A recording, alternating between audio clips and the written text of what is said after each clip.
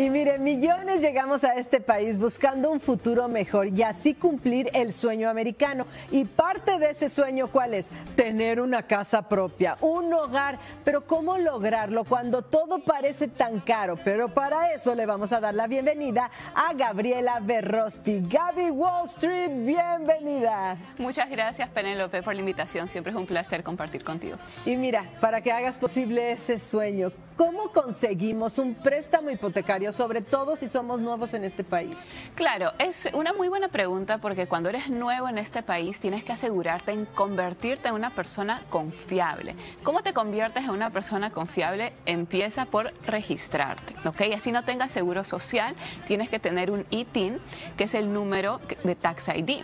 Eso te va a permitir que puedas abrir una empresa o que puedas trabajar, pero pagar impuestos y estar en el sistema de la forma adecuada.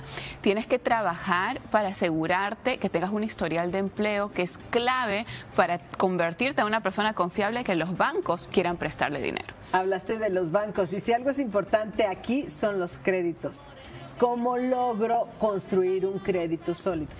Cuando recién vienes a este país, lo primero que debes hacer es tener tarjetas de crédito, pero de una forma inteligente, ojo. Tienes que asegurarte en enfocarte en que la utilización de tu tarjeta de crédito sea baja. O sea, nunca tenerlas a máxima capacidad, siempre pagar a tiempo tus cuentas, si puedes hacer un pago extra al mes.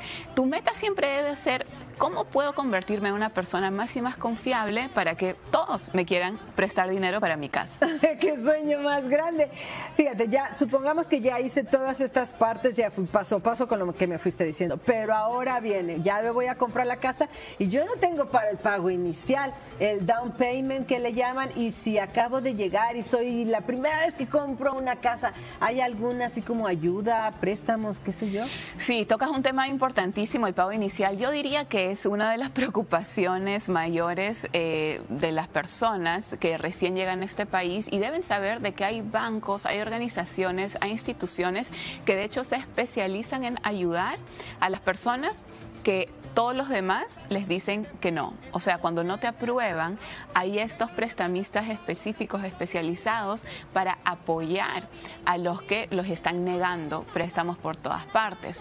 Entonces, quieres buscar esos bancos, esas instituciones, esas organizaciones. Algunas son sin fines de lucro que te van a dar ese asesoramiento, pero que también te pueden aprobar a pesar de no tener los requisitos que generalmente tendrías que tener, y te pueden ayudar también con la parte del pago inicial. ¡Qué maravilla! Qué bueno que me lo dices, porque ni siquiera se me hubiera ocurrido. Y otra cosa que luego no se nos ocurre es, tenemos ya el dinero, dije, ya junté, ya pedí mis préstamos, ya tengo exacto para comprar mi casa, y se nos olvidan esos pagos extras que tenemos que hacer, porque no es como que, ay, ya nada más la casa te costó esto, es el closing, el no sé quién, y ya sabes, y la del acta de nacimiento, el acta de defunción y todas esas. ¿Cuáles son todas esas cosas que debo yo tener en cuenta? Mira, yo creo que hay tres principales y es el error más grave no tenerlas en cuenta, ¿ok? Primero, tienes que recordar el tema de la inspección. Tú no puedes comprometerte a una casa y no inspeccionarla porque no sabes si después te va a tocar tener que arreglar tantas cosas en esa casa y se te van a ir todos tus ahorros. Clave el tema de la inspección. Lo otro es el tema de los impuestos. Muchos lugares tienen impuestos de propiedades mucho más elevados que otros, y el impuesto de propiedad es algo que tienes que pagar todos los años. O sea, no termina eso hasta que uno se vaya al cielo, ¿ok? Mientras vivas tienes que pagar impuestos de propiedad.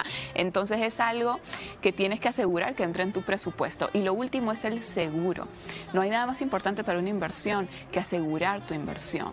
Tienes que tener en cuenta cuánto te va a costar ese seguro, porque lo único garantizado en la vida es el cambio, las sorpresas, y especialmente si vives en una zona donde hay más huracanes y cosas, quieres estar preparados con esos gastos. Muchísimas gracias, Gaby Wall Street. Gracias por habernos ayudado.